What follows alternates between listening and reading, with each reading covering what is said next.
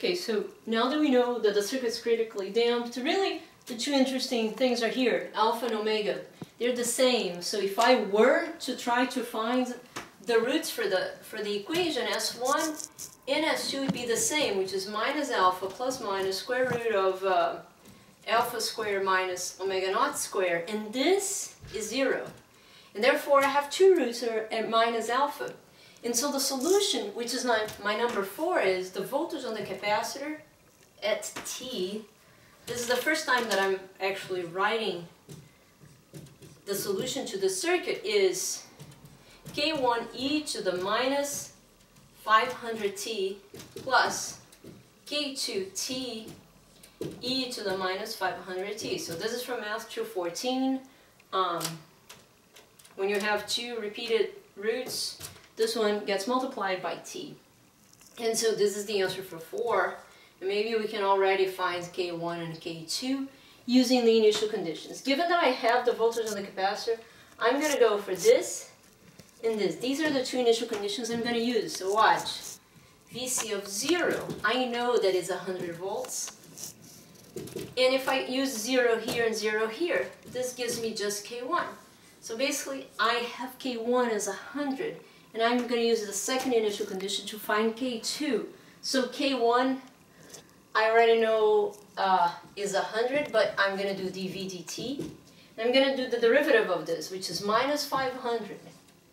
K1e to the minus 500t plus K2e to minus 500t, because I did the derivative of this, plus K2t times minus 500 times the exponential of minus 500t. So this is the usual way of doing the derivative.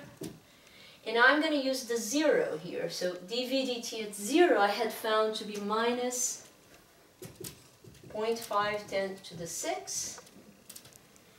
K1 I know is 100. And I'm going to use all this at 0. So this gets out.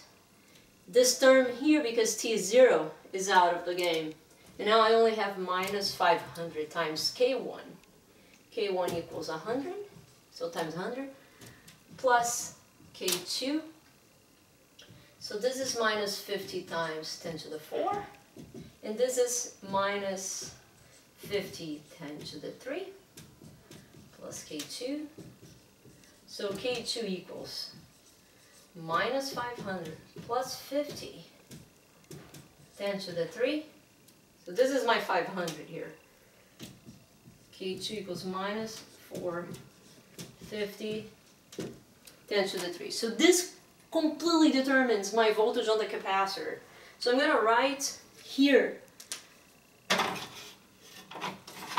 maybe in black, my final voltage on the capacitor that's not yet really the answer to the question, which is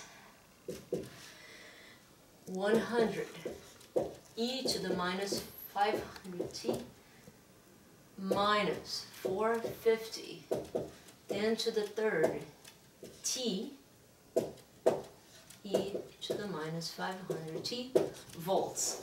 Now watch, this is just the voltage of the capacitor. In the next video, I'm going to write the final answer to this problem.